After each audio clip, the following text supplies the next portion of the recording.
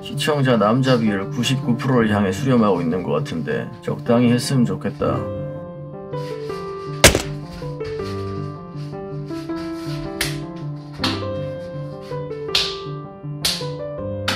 다 나와 들어가서 벽 부착식 턱걸이라고 치면 이 턱걸이 철봉 바로 나온다. 스펙은 다 같은 거니 그 중에 가장 싼 거 구매하면 된다. 일단 내려와봐. 장난치지 말고.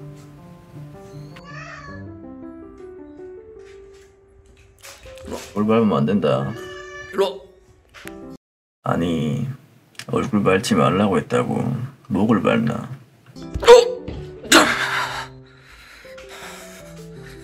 물건 왔으면 설치하자. 제일 중요한 게 한마 드릴이다. 돌려서 한마 기능으로 바꾸고 망치 모양. 모터는 2단으로 올린다. 토크는 좀 강하게 올려준다. 이 턱걸이봉은 세트 안카 12mm 짜리 박아야 해서 타공도 그만큼 넓게 해야 한다. 근데 12mm는 이런 한마 드릴로는 힘들고 두 손으로 잡고 타공할 수 있는 좀 더 강력한 드릴이 있어야 한다. 이게 세트 안카인데 콘크리트에 무거운 물건을 고정시키기 위해 설치하는 거다.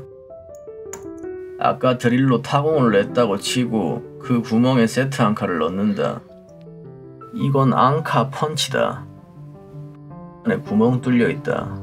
세트 앙카가 벽에 들어간 상태라고 치고 앙카 펀치를 꼽은 다음에 캉캉 망치로 치면 세트 앙카 끝이 벌어지면서 시멘트에 강력하게 고정된다.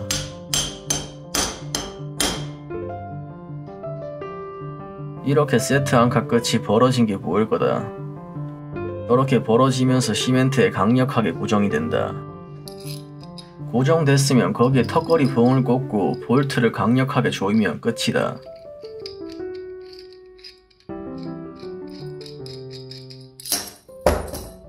그리고 중요한 게 수평 잘 맞춰야 한다.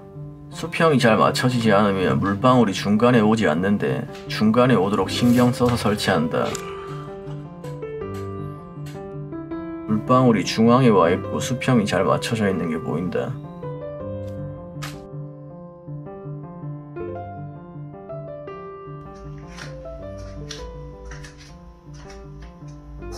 왜?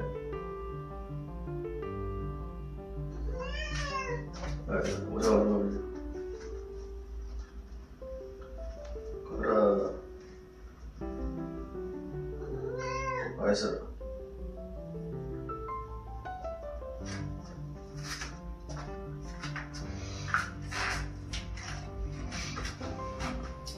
했던 거야. 했던 거.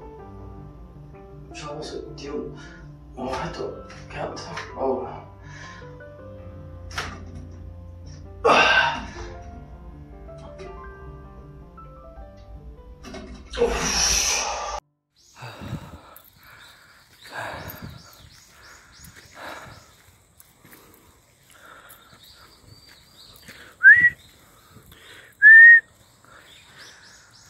밥 먹자.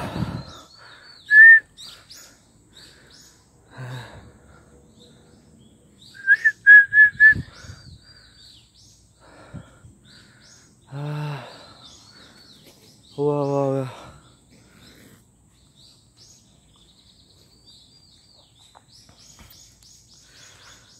야야, 너 왜 무슨? 야, 새끼들 많이 컸네.